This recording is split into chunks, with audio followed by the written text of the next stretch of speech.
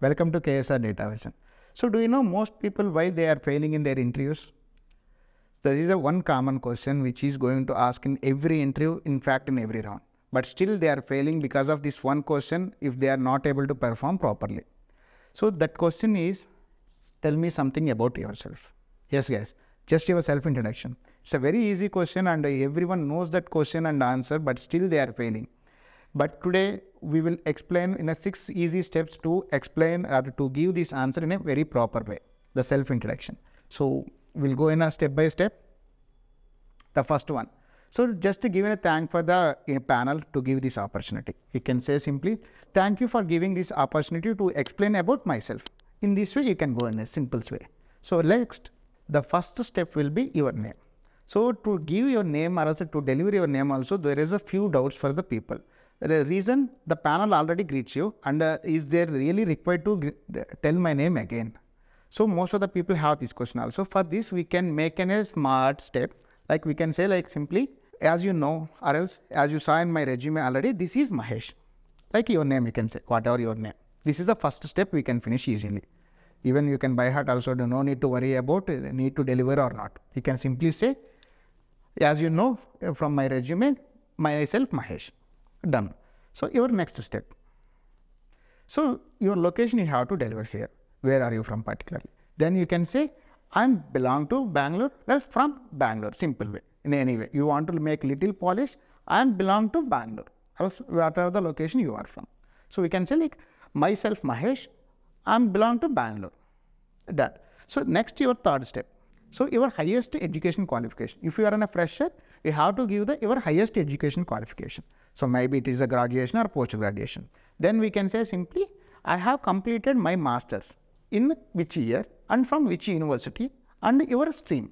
So I can say simply my details. I have completed my masters in 2010 from SSN College or else Nagarjuna University from the chemical science. Which one is good for you? Then your fourth step. The skills and experience, guys. So here, if you are already experienced in any project, you can give your experience also. And along with if you are a fresher, you have to deliver your skill set. So you can say, after my graduation, I have completed a data science course from XYZ institution, and I am good with your skill set. Like you are good with the Python, Java, or else what are the skills you are good, you can mention here. After that, even though you are a fresher, you done some project or something, you can mention here. Along with my regular course, I have done few Kaggle projects such as a house price prediction I given here, right? So then you can go with your next step, which is experienced people, right? If you are already an experienced, then you have to deliver first your experience level. Maybe it's a 3 years, 4 years or 5 years and which domain and from which company and where you have more exposure and more skills. Here I can say simply, overall I have 2+ years of experience as a data scientist from in TCS. And I am good with the Python, SQL, Excel, statistics and machine learning.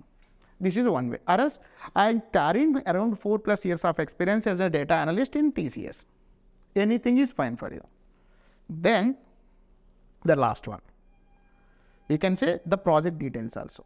So project details, if you are able to deliver here, you can give them more opportunity or else more exposure to them. Here I can give the small simple step or else a small cheat sheet. So you are going for a company which is a product based company and you know which kind of company it is.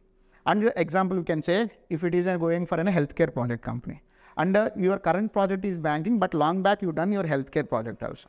But now in the resume and here also you can mention your recent project in the list. You can mention your healthcare project. The reason the people will connect, there is a chance to connect with you easily. Instead of that, if you explain about the bank project for a healthcare team, they can't understand and they won't get that much interest also. Instead of that, you can say your healthcare project. Give the very brief about that initially, but you can say, would you like to hear more entire project? I am ready to give. You can say in this way easily.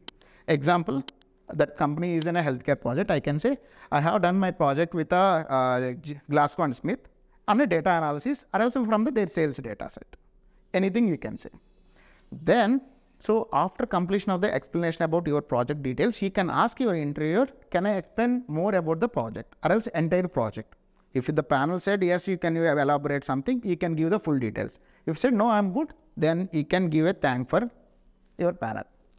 That's all about myself, and thanks for giving this opportunity.